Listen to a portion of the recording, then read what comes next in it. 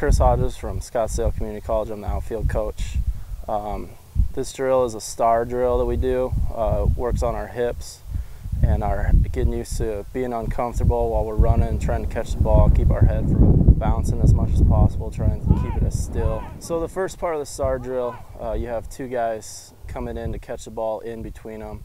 They'll both peel out at a diagonal angle, and you'll have two coaches throw as they peel. And then once they catch the balls going out, they come back together at an angle.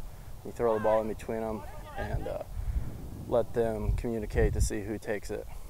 We like to make them uncomfortable, get them moving in, back, and then out. We also use this as our main communication, getting guys to communicate. You know, tone of voice dictates who takes the ball. Be urgent when you call it.